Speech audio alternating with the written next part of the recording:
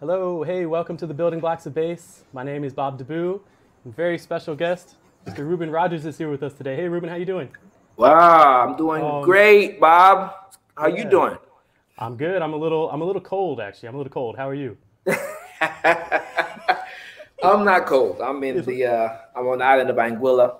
oh, Fortunately, this is where my father's from. So I grew up on the island of St. Thomas. So just a neighboring island. And fortunately, I have a home here to kind of nestle during these weird times, right? So I'm here for just a couple months before I get back to crazy United States and what's going on up there. So so you're gonna be heading back to the States in a couple months, a few months, you said?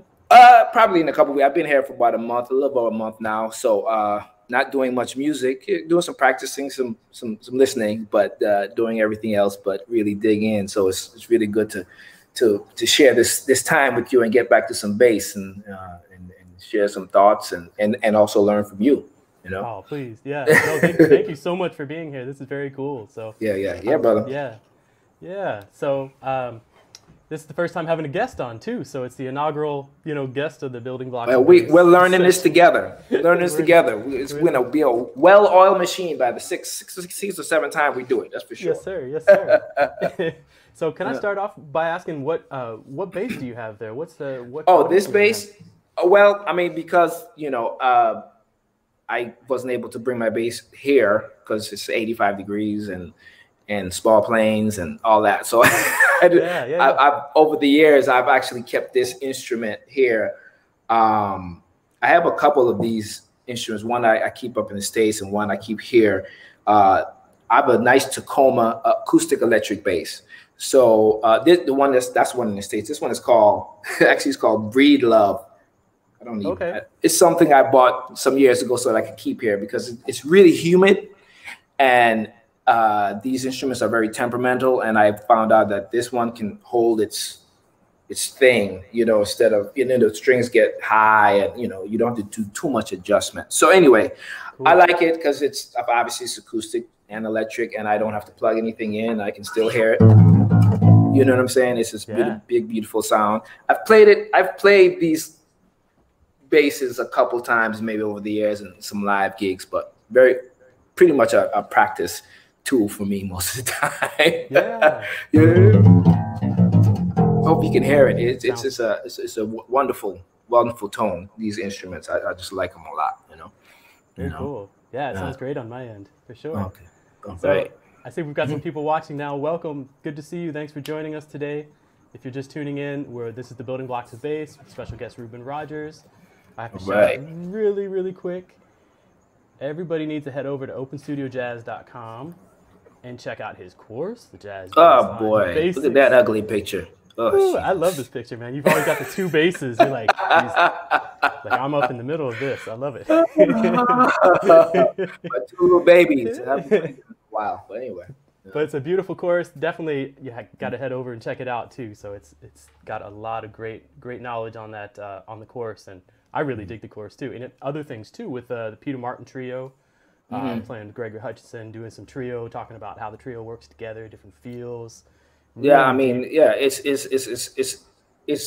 interesting how things have come so far. I mean, when we did those videos, so it seems like so many years ago. I don't even know, maybe it's 6 years ago, and how Open Studios can grown since then. It was anyway. Those guys, Peter and Greg, are some of my best friends. So it was really just hanging out and just playing music and talking Can't crap be can't all beat day, that. every day. So Just it came having a really good time. easy. No Yeah. doubt, no doubt, no doubt, Beautiful, no doubt. beautiful. Well, everybody that's here too, please feel free to leave comments, questions, anything like that. We're checking in as we go, and especially towards the end, we tend to go down the list and interact with a little bit more people in the live chat. So, Okay. Oh yeah. but yeah. Well, Reuben, was Shoot, there shoot. Teach us. Teach anything us. you want to talk about today? So we Well, got a view. huh? Please. Well, I mean, no, 251s. So we It's had funny. I have a question.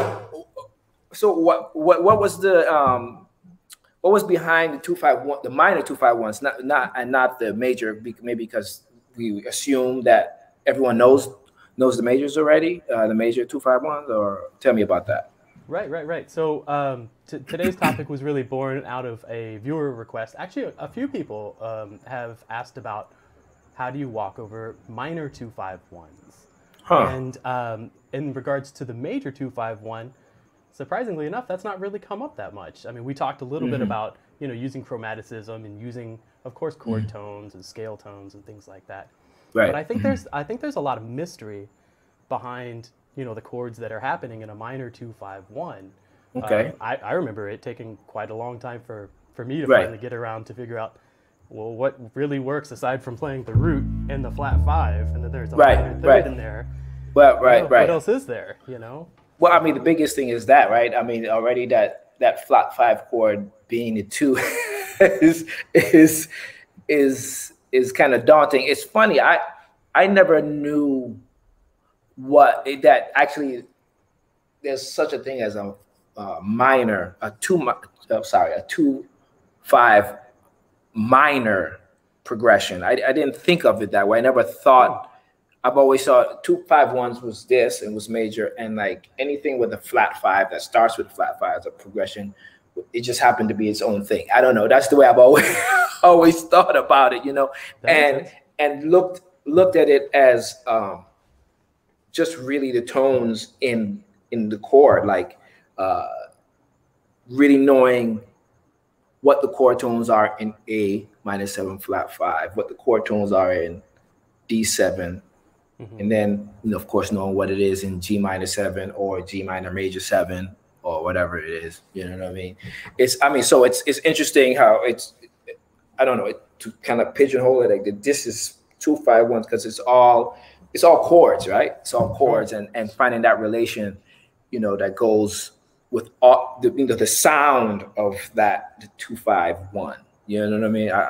Maybe I'm kind of like going all over the place right now. Are you referring to it being like the destination? If we called it like a minor 2-5-1, that just means the 1 is minor. The 2 could be something, and then the 5 could be something else entirely different. And the way I see it that way, the way I'm looking at it that way is because it's situational, right? I think it's situational, depending on what, you know, the piano player is playing or the guitar playing, the chordal instrument playing, or no chordal instrument. You can figure it out. You know what I'm saying? For sure. I mean, if I had to break it down, I mean, because you're saying, so that's the A minor 7 flat 5. I mean, but obviously we know that people, you know, it could be someone who's not playing the 2. I mean, for the purposes of this video, we're doing 2-5-1. But even if, right, that's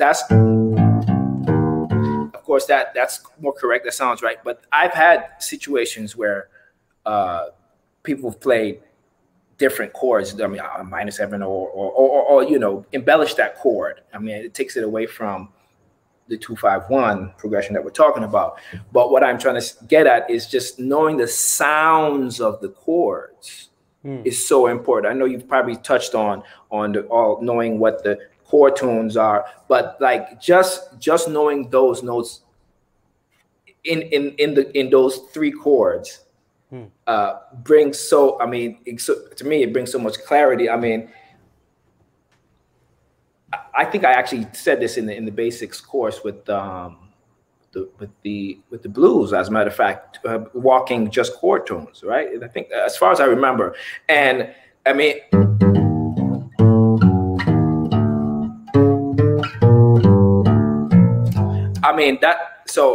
if I just try to use just the chord tones, you can make beautiful music, right? So. Sure.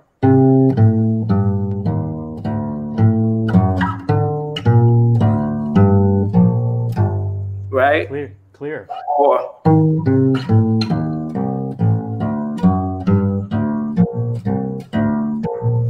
you know what I'm saying? Yeah.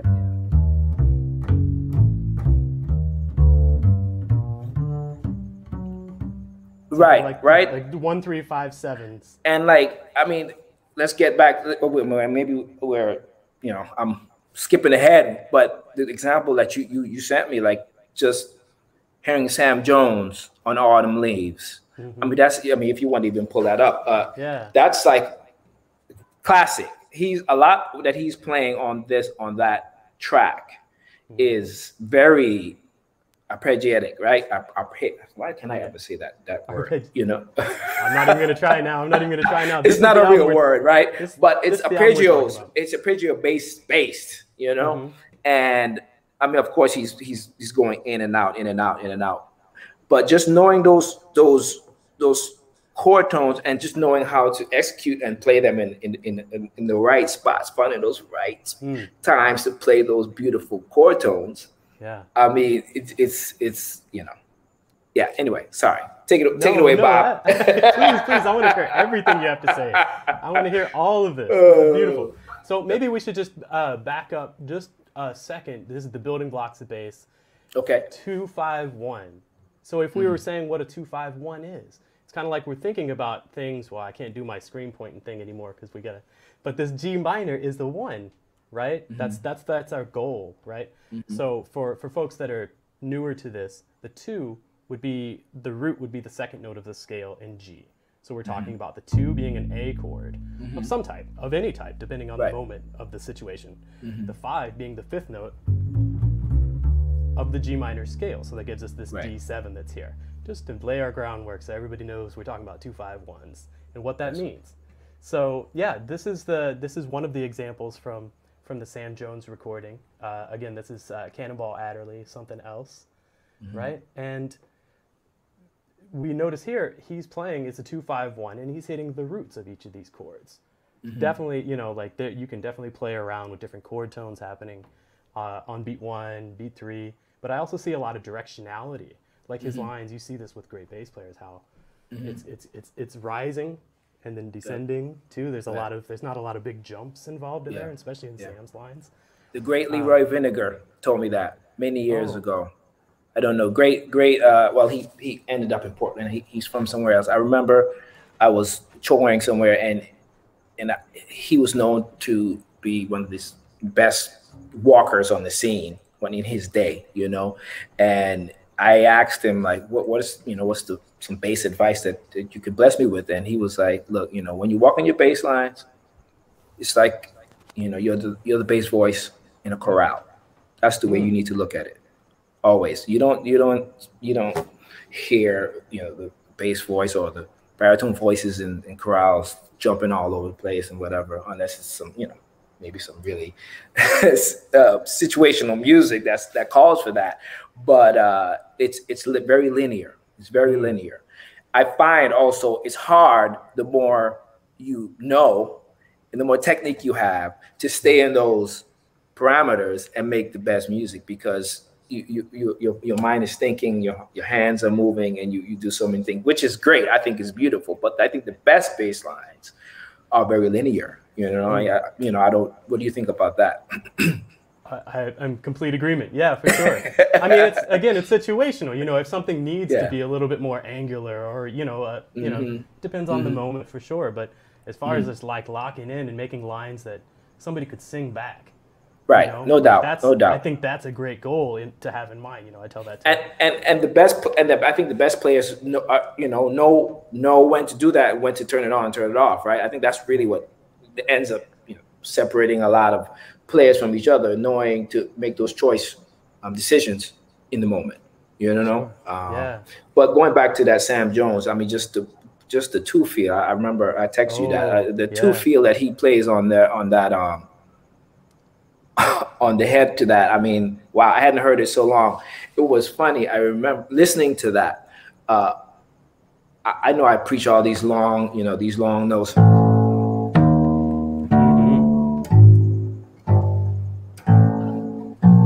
So full. Yeah.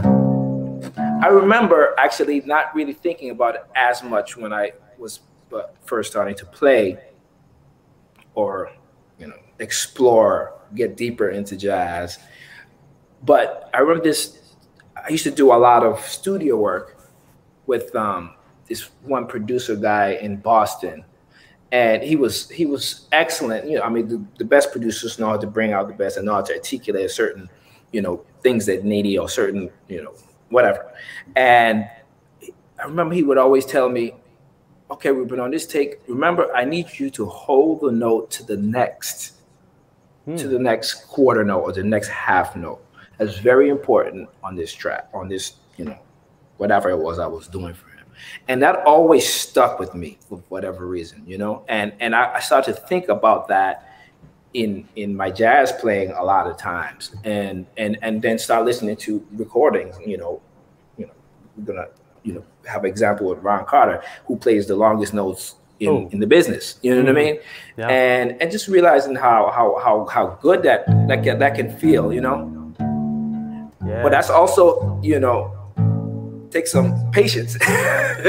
For sure. And it's a technique thing too. I mean, to get around and play those notes that long and connect them, you really have to be aware of that and practice that. It'd be intentional also, right? Be very intentional. So thank you for blessing me with that track. I hadn't listened to Autumn Leaves and Hank Jones. Oh, jeez. Wow. Ooh, yeah. This whole album, and if everybody watching, this is the album we're talking about. Something Else, great Cannonball Adderley, Miles Davis, Hank Jones, Sam Jones, and Art Blakey.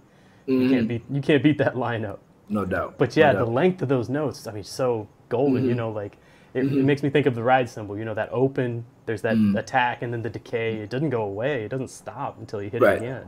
Right. It's not like nobody's up there hitting a ride cymbal and then stopping it to play the next note. We don't want to do that. So the same type of idea. That's what I hear in there. No doubt. Yeah. When you wrote that, I was just like, absolutely. And as soon as you just saw that text, I put it on. I was like, yep, absolutely. That's like the longest notes ever. I know, right? But that's the same thing too. We hear about, you hear that from Paul Chambers. You hear that from Ron Carter. Right. Christian McBride was relaying a story in, I forget where exactly he did it, but maybe it was Carl Allen talking about it. How Roy Haynes said that Paul Chambers was his favorite bass player because he got a full note. Like, nobody gives me more quarter note than Paul Chambers. So that's why he's my favorite bass player. Wow. I remember hearing that, and so that's a goal. That's a life goal right there. But that's funny. That's something like Greg would say that. Greg Hutchinson, he would always complain. It'd be random sometimes. He's like, man, this guy, his notes are too short, man. This dude's notes are too short. I just be like, what's your obsession with? I mean, I knew in the back of my head what he's talking about, but to hear it from a drummer was always so weird, like that attention to detail to those notes. But obviously, obviously Roy has had many more years on Hutch, but like the special drummers have an idea of what it feels and sounds like to have those notes be sustained and feel good, so that's great to hear about Roy. I like that story. Isn't that cool? Yeah, definitely. So what we pulled in, what I had, usually I have examples from different recordings or different scales that we practice here. You can do any of this or not, and everybody that's watching too, of course, please leave comments. Feel free to leave comments, questions, say hello, of course, and we're glad you're here. So we have a couple more. Maybe we could just play this bass line.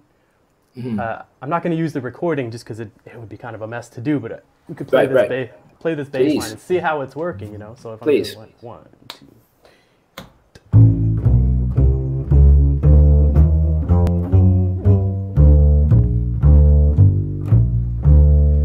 And he's heading to a C minor again, of course. This is, Autumn Leaves, yeah. With Autumn Leaves, we have C minor 7, F7, B flat, E flat, and then we've got this minor 2-5-1 heading home into the key that we're in, which in this case is G minor. But what I really like about, I love that recording that you hit me to, the Chet Baker recording with Ron. Man, he plays some, it's beautiful. But it also immediately struck me that they're in a different key. Just like, I've not heard it in this key before. I don't think. What key? I never even checked that. I don't. Yeah. What key is it in? So they're doing an F minor, which is not like a not like a C change or anything. It's not that far away, But I put it on and was like, this automatically just has a different vibe, different thing to it. Okay. Yeah. Do you have perfect pitch? No, but I think I was listening to the Sam Jones recording before I put that on, and I was just like, okay. Well, immediately this is a different key. So nope, nowhere near perfect pitch. Well, good relative pitch. There you go. That's all you need to survive out in this bad boy. For sure. Just keep your ears open, right? Yeah. Yep. But you know, like the first thing that comes to mind with this bass line here again is the movement. You know, we talked about that. What you were saying about Leroy Vinegar, which I think that's beautiful. Like to hear that being part of a chorale, or thinking of the bottom, the foundational. You know, is not a lot of big jumps, and we don't really hear that here. But then towards the I gotta do it backwards. Towards the end, where he's playing on this G minor, he's playing literally the root, the fifth, the third, the fifth, you know, etc. Not you know, he's outlining the chord directly. Right. And what I think is interesting too is that there's so much when I would go through on this recording when I got these samples together, I went through and just was trying to find the minor 2-5-1s. I'm just going to isolate these, see what's happening. And you know what? This exact line came up. I didn't do the whole thing or anything, but but he would repeat himself quite a lot. Played this exact line. Right. And I noticed that with a lot of great bass players too. Right. You know, you heard Paul Chambers do that at certain parts of the song. Or, well, yeah. I mean, they probably if they were again, if they saw this now, they'd be like, "Damn, was I doing that?" but you know, you get comfortable, right? You get comfortable. You stay in your lane. You know what works. You know what I'm saying, and that's okay, right? You know what works, and it's like muscle memory. It kind of just falls right where it needs to be. It feels good. It sounds good. The notes are right. Yeah, keep on playing that. You know, right? We all get there. That's for sure, right? We all get there. If it was good enough to say it once, you know, might as well do it again, right? Yeah. Why not? You know, until one day somebody's dissecting your stuff on YouTube. Fair enough. No doubt, man. Let's check out this next example of a walking line. So here he does a little, and this is from the same recording. He does similar things. He's hitting the root on the 2 chord, that A. What do you say minor 7 flat 5 half diminished? I do minor 7 flat 5. I feel you know, it depends. Everyone's a little different, but I feel like most people are. I feel like I hear minor 7 flat 5 more than half diminished. I don't know why. It just depends, right? I think, you know, as long as you know what it is, as long as you know the chord tones, right? right. You know, right. Yes, right. and for folks, we were talking about what the 2 is, and what the 5 is, and what the 1 is as well. Maybe we should just say really quick too for people that are watching and maybe it's not clear what we're talking about yet, but we're talking about an A half diminished or an A minor 7 flat 5. So we would have an A in the root, then a minor 3rd, then up a minor 3rd to the flatted 5th, so to A flat. So it's on the way towards being diminished. Right? If we went up another minor 3rd, right? But we're playing the minor 7th, so a major 3rd above that 5th. So A, C, E flat, G. And a fully diminished would be fully diminished would be all minor 3rds, which would function differently. Much different. Okay. Yeah. Now the 5 chord. The 5 chord can get played with quite a lot, but the bare bones, the 1, 3, 5, 7 of the 5 chord, which is D7 in this key, D, F sharp, A, C, right? And then there's the 1, so we should say G minor, G, B flat, D, and I just think G again. It's fun. It's funny. I've not seen, but the little bit I've talked to people about this kind of thing, this 2-5 minor, 2, 5, 1 minor. It depends on the play. That's the other part that I'm talking about. Having your ears open to it, because some would go, and then it could be G minor 7 flat. I'm sorry, G minor major 7, right? Yes. Or that's G minor 7, right? So it can go different places with that 2-5, you know, minor 2-5s 1. So the biggest part about, that's why I always say also about just knowing your chord changes, or just knowing the sounds of them, not just knowing what the notes are, but knowing what it sounds like, so that you be able to jump on it. Because a lot of times what I've realized too is when you're reading certain music or new music, especially, there's some, people are playing and it's on the sheet there one way, and and it could have many versions. You might be looking at the fourth version and revised, whatever, and they never got back to putting that major 7 or that minor 7. But if you can use your ears and trust that, the piano player, whoever is playing the right chord, you'll be able to adjust and play the right notes. Hopefully you're playing a big fat G and nice, nice group to help everyone. But to move it along, you'll be able to hear that. So the biggest thing I want to throw out there is to really know the sounds of chords. As bass players, I think we get very complacent and very lazy. I'm a culprit for sure most of my life that we don't know that extra harmony to really take us to the next level. Just knowing the sounds of those chords. G minor 7, G minor major 7, or whatever it is, or G minor, or G. What is what I can go. If I go, more like sharp. That's G major 7, sharp 11, right? Just knowing those sounds, or we know that's a dominant 7. Knowing those sounds, not just the notes in the chorus, but what it sounds like, so you can be on it. That's the biggest part. So coming back to the minor 7, flat 5, knowing what that sounds, that's a very distinct sound, right? And then you got the D7, that's a very distinct sound too. And then that minor 7 is a very distinct sound also. You know what I mean? And just knowing, and getting with a piano player, whoever, playing over and over, and just getting it in your mind, That's one thing I always wish that I spent more time with chordal instrument friend who could just, I could use as my little guinea pig to just play and I just figure out how I, pick out the notes, or we have a game and they play a note and chord, and I can guess, or they can tell me, I don't know. Food for thought. Yeah, absolutely. I wanted to ask, is there a way that you worked on hearing those chords, like understanding what it was you were hearing at any point in your development? Was that like a certain practice that you did? No, I think it just happened. I mean, I was thrown in the fire. You know what I mean? Most bass players are.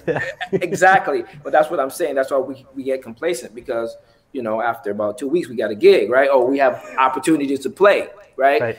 And we never use those opportunities. I mean, that's not true. A lot of players do, but I think we don't use them to the best of our ability a lot of times to really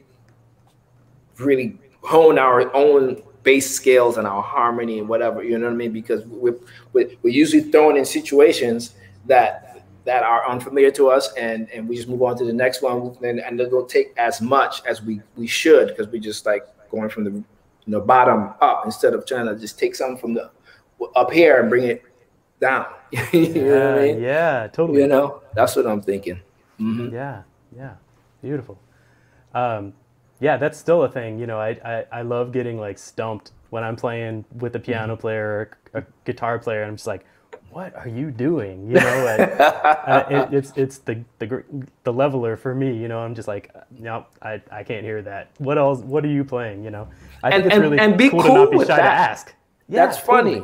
And being cool with that. I used to be really shy, and it was a time where I would I was so cocky with I've always had big ears, but maybe to a detriment. It was, you know, because it's nothing like someone saying, "Do you know this song?" And you say yes, and you don't know. Most musicians would want to just strangle you, right? And you start the tune and you're fumbling trying to get, especially as a bass player. Exactly. You don't know the root. But I've seen that plenty of times. I mean, I used to do it too until I got enough, you know, weird stares and mean eyes that I was like, you know what? It's okay if you don't know it. You know, if you don't know it, say no, but then follow up and be like, can you teach it to me? Or the, you know, the next time. The next time you're on the gig, go home know the song. and make sure you knew what, you know, what those chord tones are, you know. Yeah. But yeah, sorry, definitely. I digress. Go ahead, man. Let's get back. No, I love it. That's bringing me back too, because it reminded me of I just being a really young bass player myself in like the DFW, Dallas, Texas, you know, Fort Worth area. Right. And I was playing with this sax player, and he was like, "Do you know Night and Day?" And I said, being ignorant, you know, like I was like, "No, I don't know that," you know. And he looked at me, and was like, "You should know that one. If you don't know that, just say you do, and play it. Ask what the first chord is." But I remember here, and then I heard that from somebody else too. Like, you know, if you don't know it, just say you do and try to get through it. Yeah. See, I mean, it's. I think it's a fine line. You have to hopefully know when to do it and when not to do it.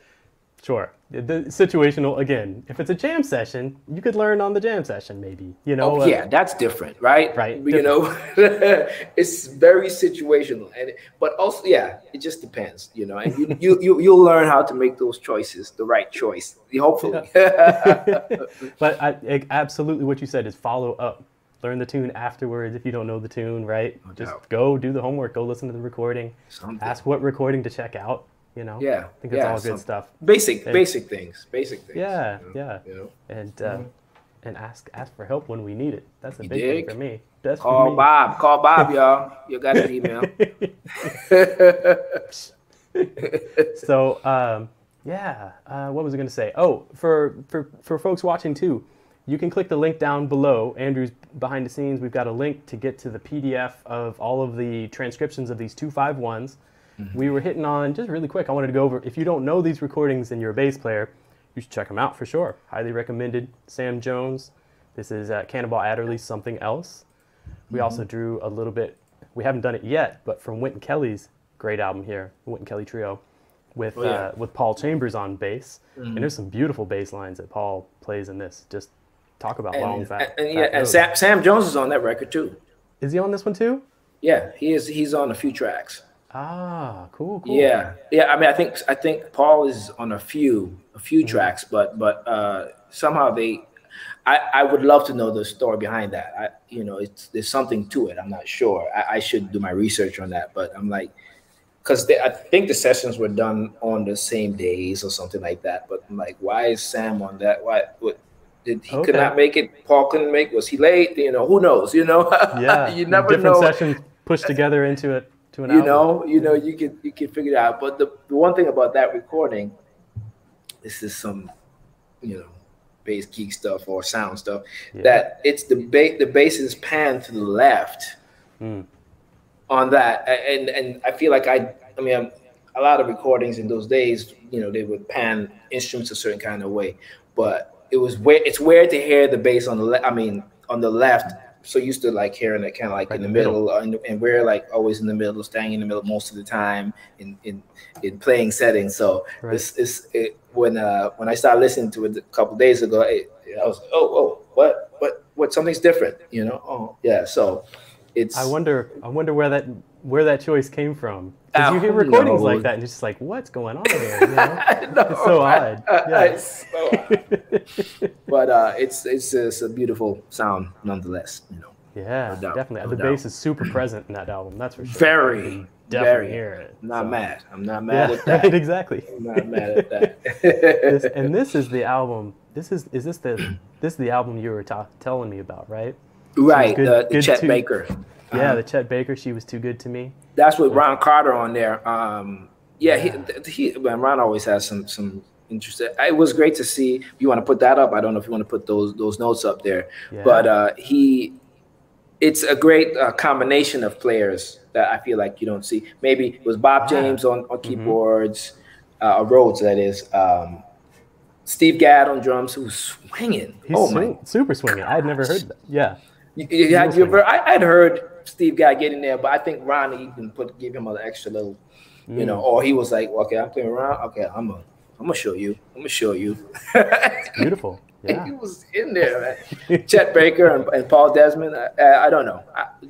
Maybe I'm just biased, but I think Ron kind of just lifted everyone to another like plateau. You know, somehow with his beat and just the way, you know, he laid it down. Everyone was just like, okay, we got to step up, you know. But no, absolutely, and it's got that, you know, that CTI type of sound to it. You know, like I think I wrote something about the toms. Even he's got that real really close mic, boom, boom, boom, boom. That huge sound like that. I heard that and I was like, yes, this is cool. I like that. You don't hear that in many jazz albums. So.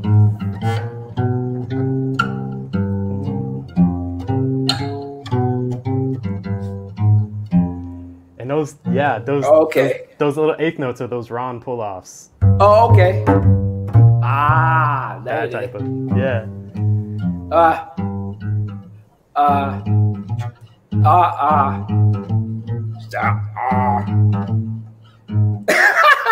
It's weird, right? Okay, I see. Yeah. That's great. I like that. So that's.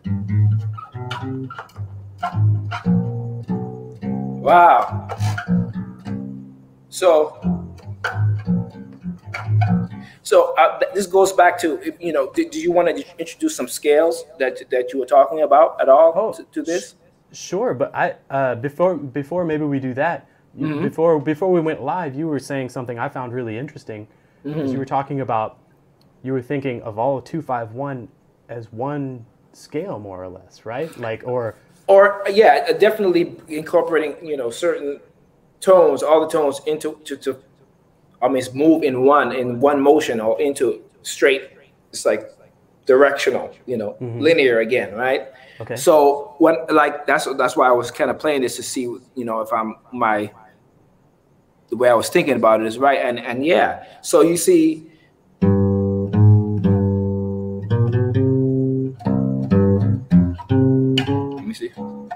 Yeah. Okay. So I'm looking at this whole thing as F minor 7. Sorry, F harmonic minor. I think that's what I said. Right. So the harmonic minor is right. Like the real home key. It sounds like real minor, like it landed. Yeah. Right. And see, almost all these notes, if I can start on any note, almost any note in that scale, and play that bass line. Say, so even if I start on the A flat.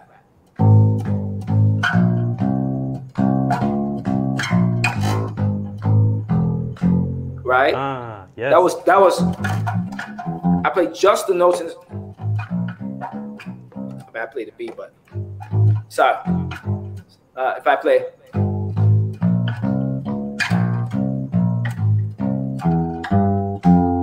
you know, I'm thinking, if I'm thinking just a sound, that's also a sound, just leading, just bring, you know, instead of thinking chord, you know, that's just something I was, you know, I mean, maybe I've heard this from somewhere before, and it's coming back to me, to tell you the truth, but just using it that way, that simplifies it instead of trying to figure, you know, a scale on this or a chord tone, you know, using just chord tone on there, and it's all relatable, right? You know, absolutely. You know, the same thing would work in a major 251, right? Yes, this was F major.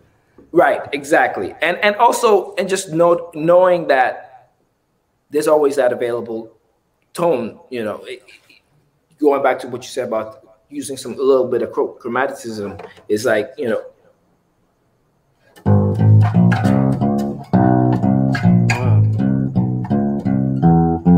right?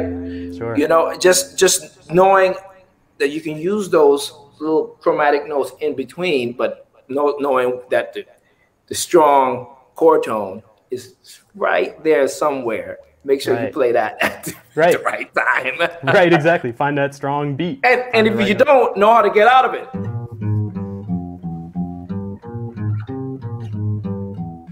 right? Or delay it, right? Yeah. You know? Beautiful.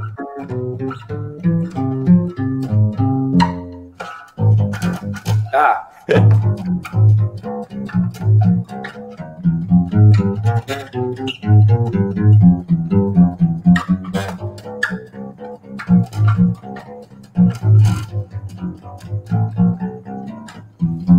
You know. Sounds like Bach. You know. That's what we're trying to make. Small little minuets, right? You know, whatever it is. Beautiful. You know. So, yeah. Yeah.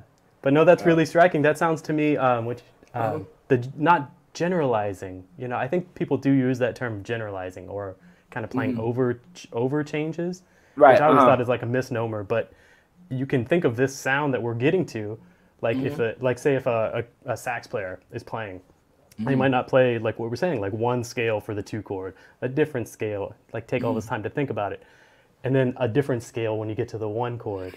But think of these different shapes, all really thinking about how we were getting there. Exactly. And leave the two-ness to the bass player. leave the harmony, leave the two-ness. Right? You don't need to think about that, Yeah. As bass players, we think about the 2, we think about the 5, and then the next step is like, okay, well, what can you play after that? Right. Whereas maybe a horn player doesn't need to think about that in those terms. Never. Yeah. And they're selfish people. They don't think about our. And that's all the time we have for today. No, I'm just kidding. Peace. One thing that hung me up for a long time, and maybe this I could actually, I would really like to get back to these Ron bass lines too, but I wanted your opinion on a lot of things, of course, but this really kind of hung me up for a while when I was younger, just thinking about how to play over this stuff. And now, I forget who told me the first time, but on a minor 7 flat 5, somebody said play Locrian. That works, like in the modes, like the preceding the 1 chord, that's the chord, that's the sound. So play like a B flat major 7 scale, but as long as that's the root. Right. So you get that type of sound, right? Right. Which makes a lot of sense because that is, it's G minor. That's the relative minor of B flat. No doubt. Really no doubt. nerdy stuff, And then get in and dive in as much as you can. Dive as much. The more knowledge you have, the more you know to just hold it back, spit it out, hold it back, spit it out. Make those situational choices. That's the main thing. And okay, go ahead. See, this is the one, Locrian number 2. I don't even know if I ever heard this before. Right, and I was just gonna say this is one that again, I forget who told me about this, but they're like, oh, you can play when you're a modern sound is to think of C, like melodic minor off the 3rd. Of a minor 7 flat 5 chord. So thinking this is really like C melodic minor. Oh, here's Stella. Hey, Stella. Stella? That's Reuben. How you doing? Say hi? Yeah, we're just watching your live stream. Are you watching it downstairs? Oh, thank you for watching. You say hi? Peace. Oh. We'll talk about slamming doors later. I love it.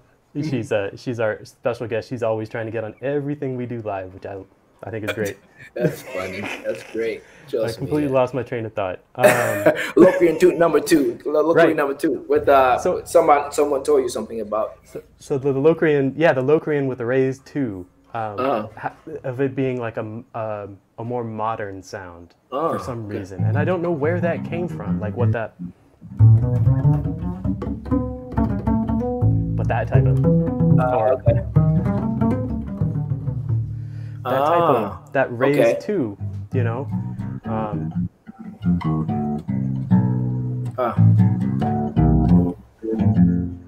Okay, I gotta check that out, man. I mean, it kind of makes sense if you go back to this Sam Jones bass line, but he's just, I think he's using, like, he's just in the beat in the pot. He's like moving. We're going to this D chord. It doesn't, you know, because later on he will play some. I swear he did play a B flat in there somewhere. Not that it matters, you know, but you know, the thought that brings that up is talking about Ron's line here, using the A flat in the chord. Yeah.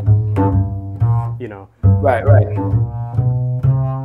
That really, I think, you know, and you hear that like in the more like bebop players too, that flat 9 on the half diminished chord. That's the sound that. That's the sound. That's the sound, and it's always there, almost like that sound.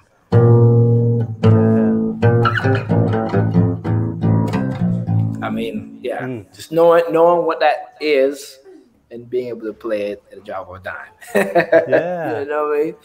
Yeah. Let's check out this other Ron line. He does something real similar, but he does a big jump. So he starts off.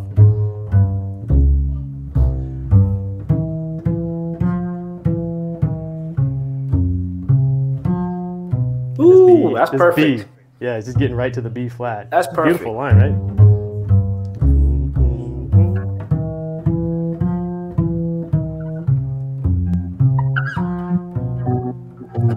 Yeah. Wow, that's great. That's a chorale right there, right? Right. You know, I mean, yeah. it had that jump, but it was, and it stayed there for a little bit and it came back down. Beautiful, right? Had a nice arc to it, right? Oh, beautiful nice arc to it. Yeah. And that's the ticket. Just a couple more of these because I love this, and this whole album is so super good. This chromatic motion again.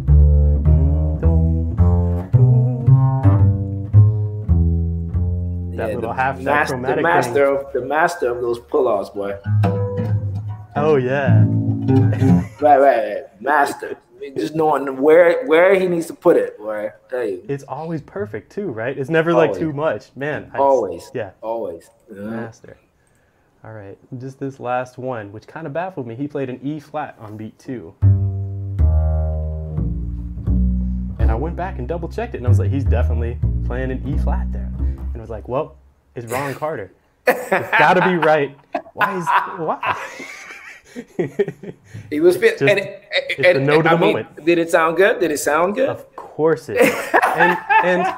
and with like deeper investigation, it could have been influenced by what Bob James was playing, of course. Right. Or what's happening in, I don't know. I don't remember if Chet was soloing or if Paul was, Paul was soloing. But there's a reason for that note. I know that to be true. Every note that he's playing. I mean, there's always those questionable notes. I mean, just like in something else with Sam Jones, he has some questionable major sevenths or I think over minor chords or something like that here and there. But that's music too. You know what I mean? Absolutely. That's music too. It's like it's a little that little rub. It's like that okay, yeah, and it's gone. For us, it's like, it perks up your ears a certain kind of way, Whether you want that to be your playing or not, I don't know, but still. For sure. But it was raw also, right? That rawness to it. Like they did that take and they didn't think about it. They were like, move on, They moved right on, As you can see on that whole album, for the most part, it sounds like, they basically just played, If they even rehearse, who knows, Because a lot of arrangements, they get to the beginning or the end, they're like, what do we do? Where are we going to end? And then it's done, that kind of thing. That's what I said about Hank Jones on that record.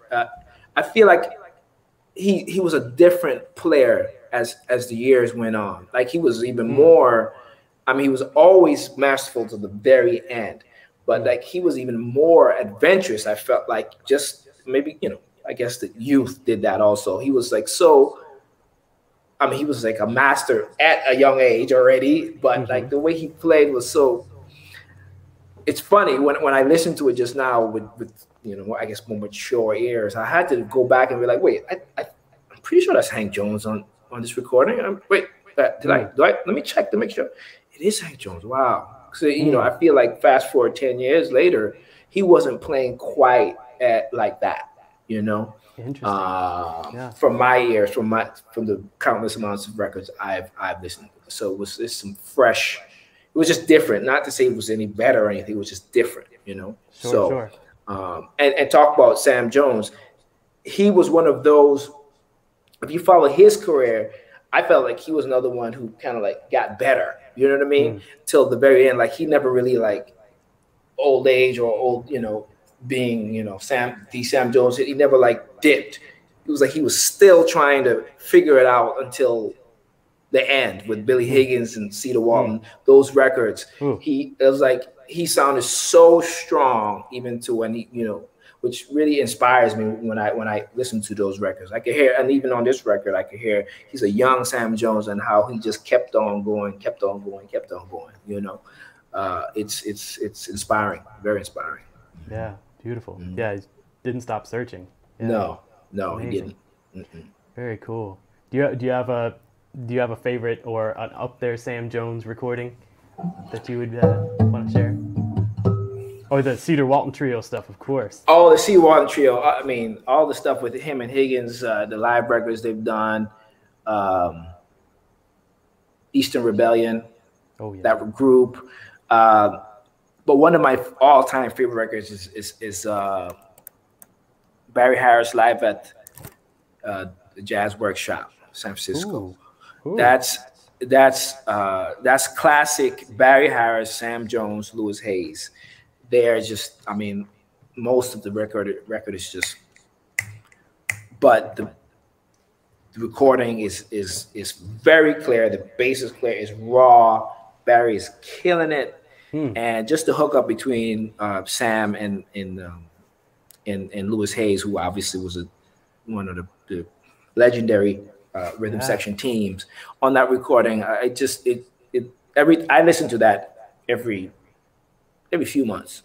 Wow. I always come back to it because it has this thing, those just the way it's like, I feel like it's a jazz trio 101. Like you should have that in your arsenal just to kind of listen what it is to like a good trio kind of playing together, you know. Wow. It's a live recording. It's great. Beautiful. I've not made it to that one yet. But beginning today, going to check that one out right after this. That's for sure. I love the Cannonball recordings, you know, with Sam and Harris playing together. So many of those. Yep. Classic. No doubt. So good. But the Barry Harris one, I've not heard yet. All right, so we're moving along in the time. I wanted to hop over to the comments real quick and check out some of the live chat if that's cool. Yeah. I guess I can see that too. Can I? I don't know. Yeah, on the right I side see of the comments I see. there. Okay, yeah, all right. Yeah. So if you wanted to, some of these are regular folks that check in. This is my buddy Mark. You go ahead. You know him. We'll say hello real quick. What's up, Mark? How you doing? Good to see you. I hope I'm not mispronouncing this, Malta, but I think Malta was the one that requested a minor 2/5 session. Okay. All right, Malta. And here they are. It's so cool, Bob. Right on. Excellent. All right, we have too many comments today to get through all of them. I apologize if you write something. This one speaks the truth. So well, absolutely. I don't know about that dude. Yeah, Josh. I don't know about that dude. It's my buddy Sean Simon. We met through Open Studio. Nice. Oh, this fella's got to breed love too.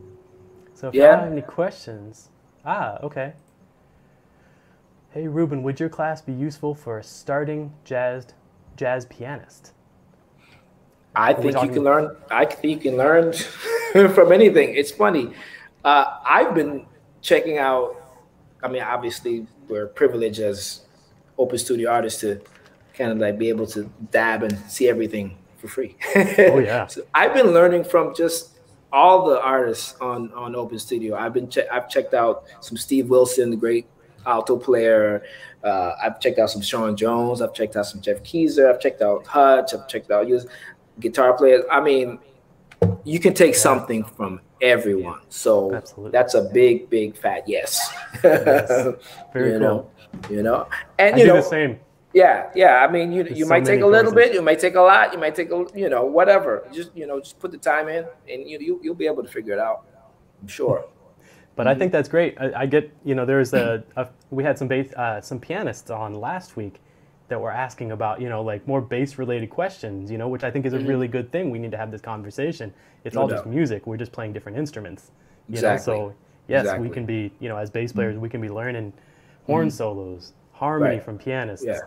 How like how to play drums. I'm raising that flag for the bass players. Let's not be complacent. Let's not be complacent, guys, gals.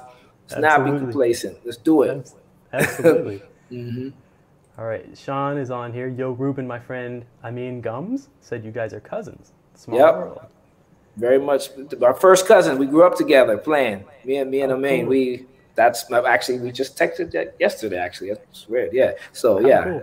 Yeah. Any advice on how to work on minor licks in 12 keys chromatically or in fourths? Big ears. I don't know. I've never been a lick kind of guy. You know what I mean? I gravitate towards things I've heard, and they're probably licks. Probably also you can call them licks, but things that I've heard probably morphed into my playing a certain kind of way. And not many times would I actually listen to something. Oh, let me pick that out. Once in a while, yes. Early on, I used to do it probably a little bit more. Now I don't do it as much because I listen to so much music every day. That's probably the one thing I've done like very consistently since not being, playing, is listening to so much music, and it just goes into your pores, and it has to come out. You know what I mean? It has to come out. Definitely, spending the time learning some,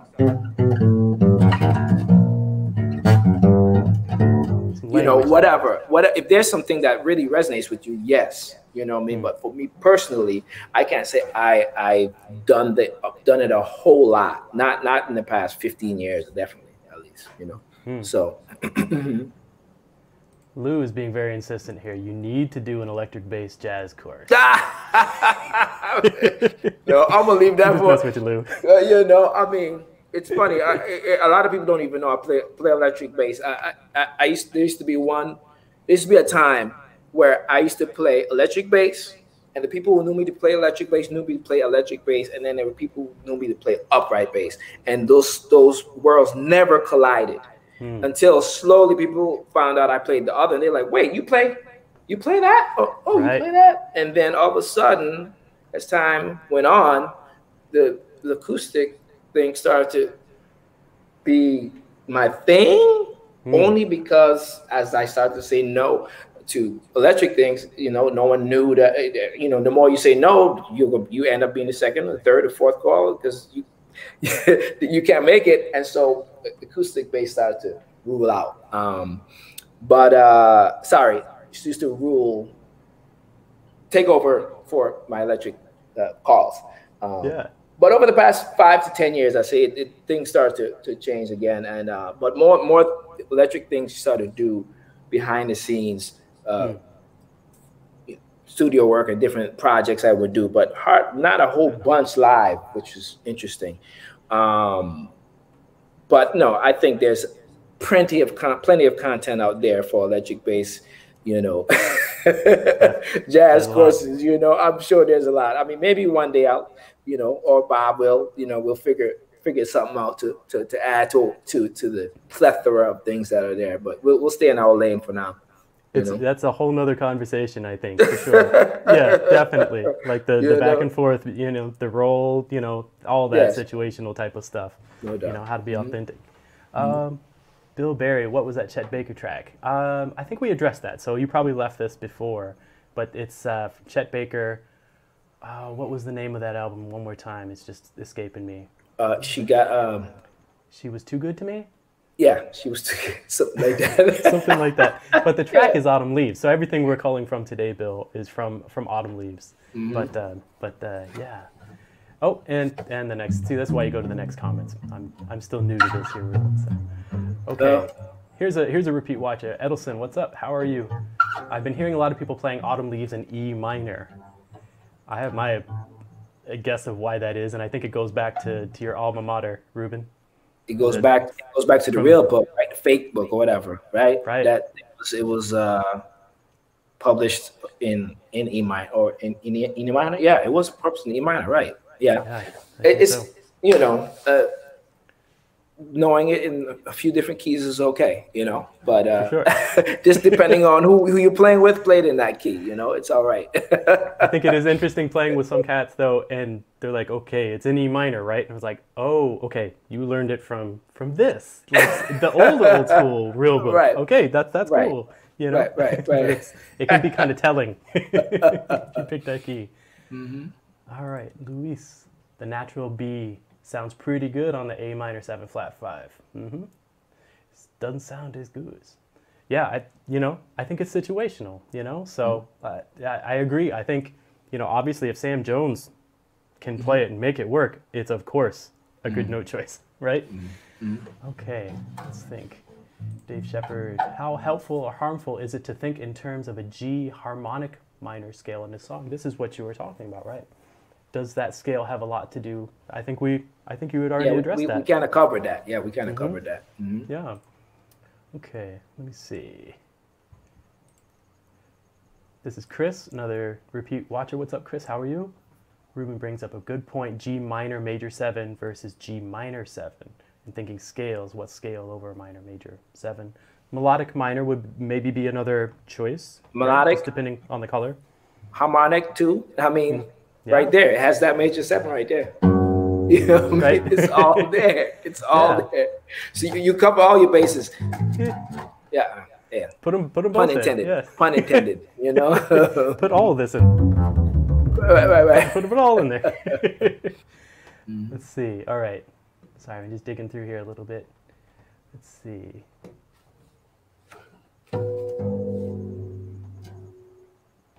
Okay, yeah, and again, please, everybody, you need to go check out this course right here. I'm just bringing this up again for people that are joining us later. Please check out Reuben's Jazz Bassline Basics Walking Course. Well, that's old now. They need to they want some new stuff. They got to check out Bob's course, right? Wait a minute, I got you. Hold on. I'm so slow on this. That's like 20 years old or something like that, right? There you go. go. I can't do it. The building blocks of bass. You know, we do everything from the ground up. I like that picture, man. Thanks. But that's really good too. You know, that you have that course. I mean, that's one of those things that breaks down a lot of. There's a lot of holes in bass players when they start, especially playing jazz, because what we got back to, what we pointed out like 2 or 3 weeks later after playing the bass, you start playing gigs, or you stop playing. At least you start playing with people, and a lot of. I mean, I was definitely a culprit of that, because I came from electric bass. I came from the Virgin Islands, and actually, when I got to Berkeley, I didn't even own an upright bass yet. You know? Wow. I didn't even own an upright bass. I was aspiring to have an instrument, but I couldn't afford it. And I got there, and somehow some good folks back home found the money for me, and I got an upright bass for like my first year at Berkeley. You know what I mean? Wow. So there was a lot of technical things that I just didn't have together when I first started playing instrument. I had a lot of stuff under my hand, harmony, and I had a lot of jazz knowledge, and I could naturally do it, but I just physically or technically couldn't play the instrument. But I still had a lot of work, a lot of opportunity, you know. But I struggled for many years. I mean, I feel like only in the past decade that I've really started to like hone some things technically, because of I had such a history. My foundation was so like, because I had all these opportunities right away, because people were like, okay, decent sound, you can play the bass half decent, but we need that feel. So come on, let's play the gigs, you know. Yes. And that happens to all of us. And luckily I had the, wherewithal to kind of like push through and still learn on the gig almost, you know what I mean? And try to figure out, so what I'm getting at is that's great that the building, just knowing what the positions are, just going through it, like the details of the instrument and what you're looking for to get a great sound, harmony, all of it. That's really, I really appreciate you doing that course. Bob. Very Definitely. cool. Yeah. No, I you know, it's a thing I noticed a hole for, like how to stand, even how to hold the bass. You know, Very how simple to get a things. sound. You know. Very simple things that, you know, I Important. mean, I mean, fortunate over many years to kind of like get some tutelage, a little from Ron Carter, a little from Rufus Reed, a little from Whit Brown, a little for some classical players, because I seek that, you know. I mean, unfortunately, I didn't have a steady teacher all the way through, but I also felt I gained a lot of knowledge and feedback from so many people that kind of like brought me into, you know, what you hear now, you know. So it's very important, very important. Very cool. There's a lot of comments here, so I'm just kind of calling. Bill is saying, "Love seeing Reuben with Charles Lloyd." My man, yeah, I was just in touch with him just now, man. We're gonna do actually a concert in a couple weeks, Wow. a virtual thing we're recording in a couple weeks. That's gonna, I think, be aired in January. Yeah, my second gig since March. Wow. Hello. Oh man, beautiful. I can't wait to hear that. I don't want to cry. I know, right? It's crazy. It's crazy. Yeah. Oh yeah. So and yeah, we've got more comments coming in, but you know, I don't want to keep you too long either, Reuben. You know, we've already been on for about an hour. So was there anything else we wanted to talk about getting out of here? I mean, no. I mean, I'm sure we're going to be in this for a while, so we'll have more time to get to some other stuff. I mean, I could just grab a seat. We could hang here the rest of the day if you want. I've thoroughly enjoyed this. This has been so much fun. It was great, man. Let's do it again. Definitely, we'll do some more of this. And thanks for the whole Open Studio Thank you, Peter, team and you know, everyone who's supporting this and supporting Bob, supporting all of us. We appreciate you all, and we're just trying to give the little bit of knowledge we have to better the whole jazz community. You know, it's so important, and we all learn from each other because we're eternal. Sorry, I hope this is it, that we're forever students, all of us, right? And we're just sharing knowledge and passing it along as much as we know. I mean, you know, the only thing that separates a lot of us, you know, is experience. We have a lot of experience, you know, and we bring our life lessons in the music, out of the music to the world. That's all. That's what it's all about. So I'm sure, hopefully, one day I'll see Marco or Dave or Brian, Louis, and we can, you know, or Louise. I don't know how you say that, but you know, we can all share some stories together, some bass stories, right? Be back in person. Yeah, spread the bass love. Yeah, No doubt. bass love. Yeah, No doubt. Absolutely. Well, thank you so much, everybody, for tuning in today. Thank you so much, Reuben, for being here today. So cool. Come join us again next Monday, or any Monday you know, anytime you want to come, you're most welcome. So yeah, man, we'll do it again for sure. All right, Beautiful. keep up the great work, Bob. Thanks so much, Reuben. Good to see you.